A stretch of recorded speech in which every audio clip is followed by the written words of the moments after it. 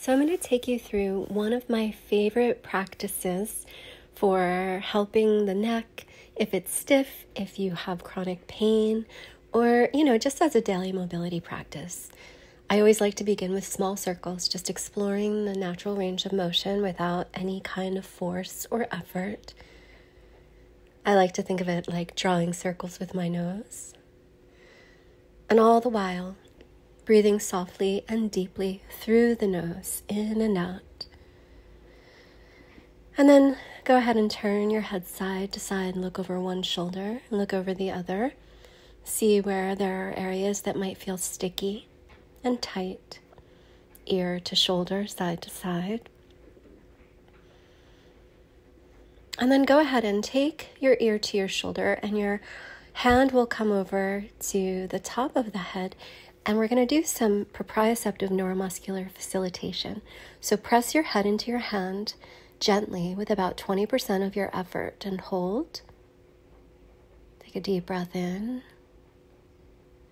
and a deep breath out. And then soften and relax into the stretch.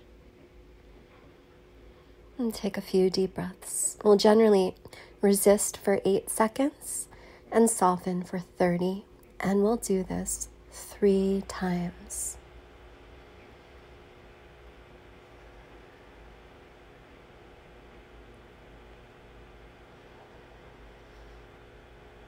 I like to practice Ujjayi pranayama here, the victory breath, gently toning the back of the throat and creating the sound of the ocean.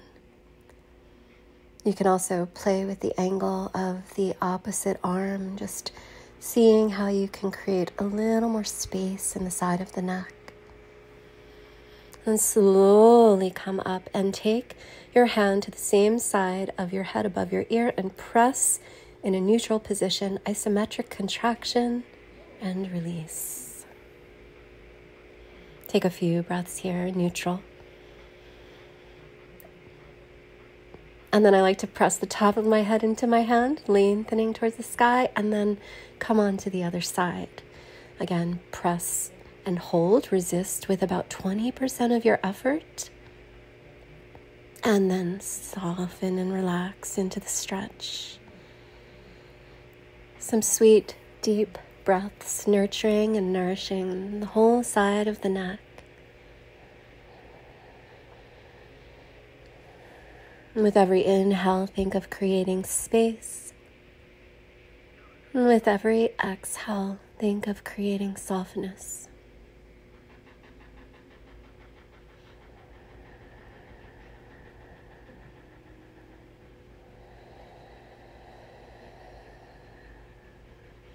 All the while breathing deeply, inhaling and exhaling fully and completely.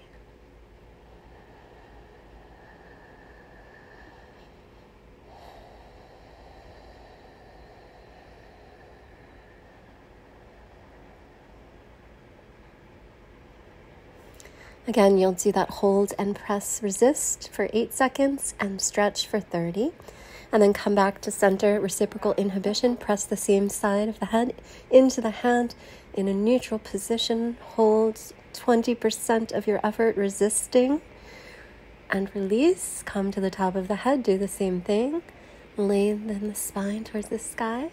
And then I like to take both hands to the back of my head and resist and press again. And then just go ahead and explore. See what has changed, what has shifted, what is opened or aligned. And then for final practice, I like to cross one forearm over the other, and we're going to just rotate the thoracic cage, moving side to side, keeping the gaze forward, the head in neutral. And I like to do this a few times with the breath, exhaling as you twist, inhaling as you come to center. Switch arms and go to the other side. Just exploring the thoracic movement here. We tend to get a little sticky in the backs of the ribs, the spaces between the scapula, especially if we tend to carry tension in our neck and upper body. These are my favorite ways to release tension, to maintain the benefits of your massage, and to just incorporate a little mobility work every day. So go ahead and let me know how this works for you. How does it make you feel? I like to close with some gentle traction. So I'll come into a Baddha Konasana with the soles of the feet touching. I'll interlace my fingers around my feet and then lean back, and you'll feel a really beautiful stretch and traction in the tops of the shoulders. If you like, you can add a little more circling, a little more controlled articulate rotations, if you will, or cars, as you explore the neck, the shoulders, and all of the muscles that help support you here. And go ahead and check one last time now your range. Has anything changed? Has any tension softened? Has it released or improved? I hope you've enjoyed this. Sending you so much love. Bye for now.